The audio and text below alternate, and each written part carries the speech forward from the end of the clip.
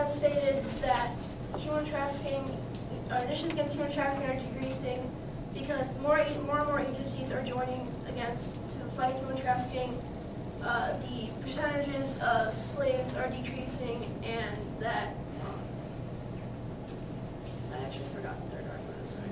But my team and I still disagree.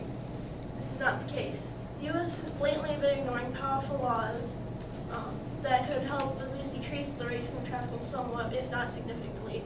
Congress is constantly avoiding this issue, and it needs to stop. We have also said that victims are not given the financial care that they not only require but deserve to have to gain even the basic necessities that we take advantage of every single day.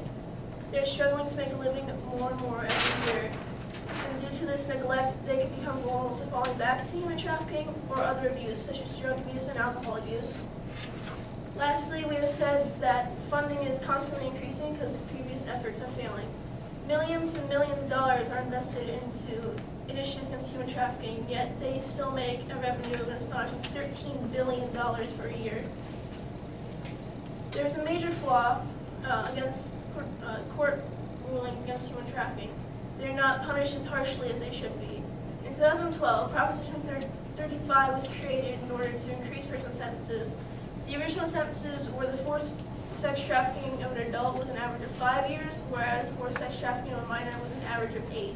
However, if the trafficker that was prosecuted has victims that are minors that are willingly participating in the trafficking, they get no time at all. Yet, human trafficking has not been and never will be a victimless crime. And this is significant because even though Proposition 35 was accepted, there's, as we have said before, that the U.S. has not been fully enforcing these laws, and there is no saying that none of the other states, because this proposition was only applied to California. Now, traffickers come from many different locations and have many different relations with their victims. They often share national, ethnic, and cultural backgrounds in order to more further relate to their victims and exploit their vulnerabilities. They can be male or female, it does not matter. They are sometimes small business owners, factory owners, usually suspected gangs, but they can also be close family members or intimate partners. There are many signs that could show that somebody you know might be being trafficked. These signs include poor work conditions, poor mental health or abnormal behavior, poor physical health, lack of control, and many other reasons, such as inconsistent story and you're constantly unknown to what is happening to them and what's going on. Thousands of women are trafficked each year, thousands of mothers, daughters, sisters, and friends. And it could happen to anybody, not only women, even though it's not as common as or popular in the media at least. Without the needed steps that need to be taken in order to stop human trafficking, they can become vulnerable. And to be honest, if you genuinely don't believe in our argument, then I can't make you believe in anything. I can't force you to believe anything. But if you care about basically anybody, then I suggest that you try to inform yourself on what's going on and try to help you stop human trafficking, or somebody you know could be the next person. I know it's a tough crowd, so everybody can just cut me a little slack. My opponent has said that the rate of people being human trafficked today is the highest number ever, and that it continues to grow. But I disagree with the statement because the population is only getting bigger because of inflation in the world's population. In 1850, the world population was 23 million, or in the U.S. was 23,191,876 people. There are 3.8 million slaves. That comes out to about 6% of slaves in the population.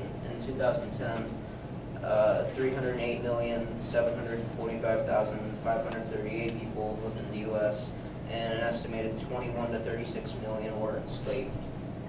around the world. And counting slaves around the world, that still only came out to over 8.5%. So, therefore, the only reason that there are more slaves today is because of inflation. My opponent also said that slave owners tend to be factory owners or business owners or neighbors, but I disagree with the statement. Because from my research, I found that parents sometimes sell their kids into human trafficking for money. These parents don't act as parents or role models that their kids need, and after their parents receive money from selling their kids, they usually spend it on illegal substances such as drugs like heroin and meth, and from that, therefore, human trafficking. Therefore, I found that parents usually sell their kids into human trafficking.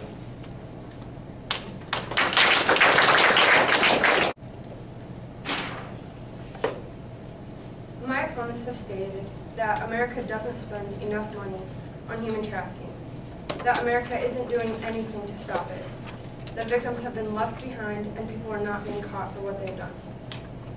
But we disagree. My opponents and I have said the anti-human trafficking initiatives are helping to eradicate this issue. We have explained how there have been several occasions when groups of people have been saved from human trafficking gangs, and explained how hard investigators work to save these sexually exploited children and have those committing these crimes pay for what they've done. We have clarified that projects like the RACE, ran by associations like the Anti-Slavery International, are working and helping to stop this issue.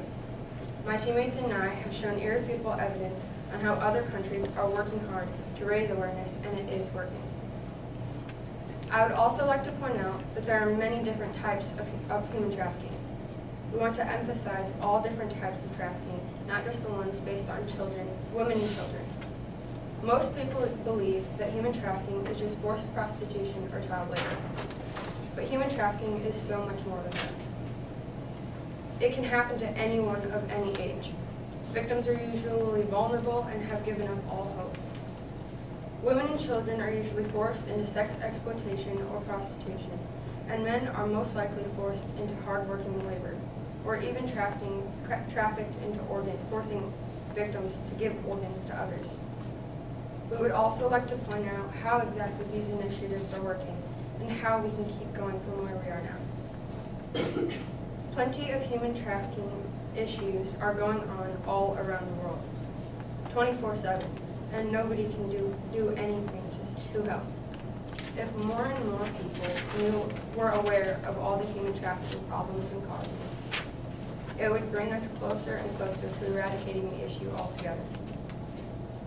In the website article Beyond Rescue, dedicated to anti-human trafficking, Beyond Rescue describes how the International Justice Mission, otherwise known as the IJM, is a group of law enforcers who fight against human rights abuses. The most logical conclusion that we can draw from this evidence is that human trafficking initiatives are raising awareness of this issue and helping in eradicating human trafficking. Because the IJM is working to help against human rights abuses and working to help make sure that the victims of human trafficking will be helped and the abusers will be arrested and prosecuted for his crimes. Also, according to the article, Safe Haven, the state of Georgia's former Representative Ed Lindsey and Senator Renee Unterman officially pre-filed legislation in Georgia to ensure the protection of child human trafficking victims. This is significant because this shows how many people, including state senators, are concerned about this issue and are finally doing something to help prevent it from happening, which directly helps in nationally getting rid of human trafficking completely. We cannot just all in all stop raising awareness, because that helps nobody. What we need to do is keep letting more and more people know about this issue, because nobody can stop anything unless somebody tries. The goal of anti-trafficking initiatives, raising awareness, and eradicating human trafficking can't be done unless people know about it to help stop it.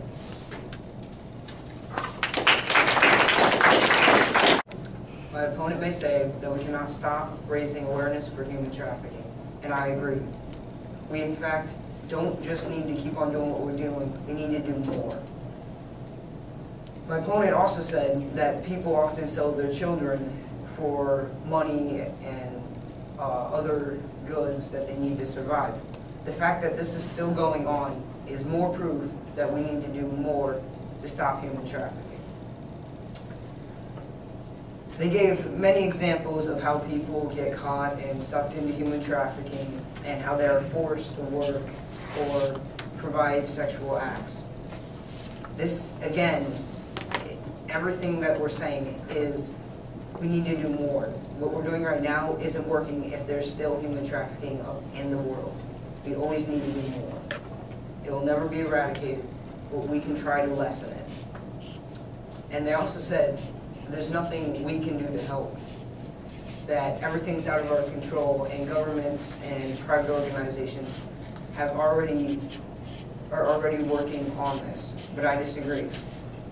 You and me, everyone, we can all fund money, we all give $1, we'll have, if everyone gave $1, we'd all have enough to at least get close to eradicating human trafficking. We can actually do something in this fight. Thank you.